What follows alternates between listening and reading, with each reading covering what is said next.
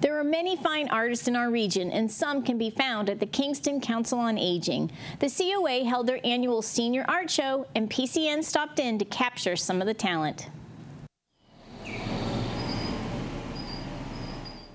We're having a gathering and an exhibit for people to come and see, and after painting the past few months, we thought we'd show our paintings off. The town hall tries to get some of our paintings over there for a while, and some of them have had exhibits at the library. I started painting 4 years ago. One of the other ladies here is a friend of mine, and she told me about it. I've never painted before or drawn or anything, and found a photograph and thought I'd try and paint it, and I've been painting for 4 years, and I really do like it. It's fun.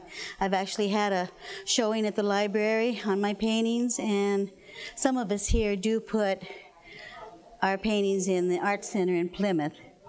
The first one I ever put in there, I sold to a guy from Canada, and I thought, okay, I'm on my way. But I haven't sold too many since. But that was exciting. So it's a real fun class, and everybody's really nice, and we have a good time.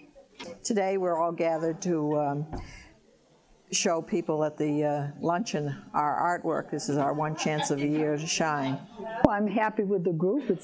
And in one way too, I don't paint too much myself now. I do stained glass windows. I design and make stained glass windows, and but it releases some of my artistic feelings, because as I work with them, I suggest different things. So it's, you know, I don't feel like I'm missing out on painting because I'm with them.